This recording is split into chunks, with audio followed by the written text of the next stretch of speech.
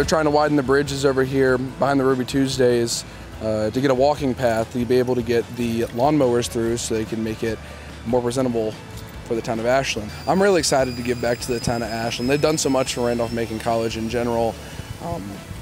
It's really great. I know that there are a lot of people that live here.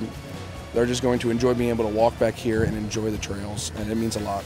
Any opportunity we have to do any service event at all is a great experience for us. And for us, especially with having such a big recruitment class this spring, it's a great opportunity to get to know our new members and also to get to know our community. We had 2 ladies come out of the Ashland Coffee and Tea. It was just like, good job, I really appreciate you guys coming out and doing this. And so it's a really good opportunity to start connecting to the community and really getting to know our brothers as well. I'm the RA in the International House, and I'm having my residents to do some landscaping work at the International House. It's a great way to give back to the community. It's a beautiful morning. Like, it's just a good community building experience where you just bond with your residents with gardening activities. The ultimate goal on a Saturday is to have the students come out and help us get all the mulch put down on the ground. Our goal with the people that we work with is to help them stay out of the hospital and to help them get jobs and increase their social skills. Part of our program is to work on our image in the community and to break down any of the myths that people may have about mental illness. So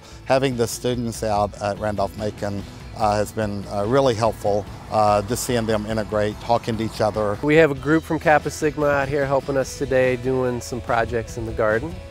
This is the Brian Moore's native plant garden here at Randolph-Macon, and it needs some maintenance, periodic maintenance, including weeding and cutting of beds and just taking care of things that go above and beyond just what Tim Brown and I do.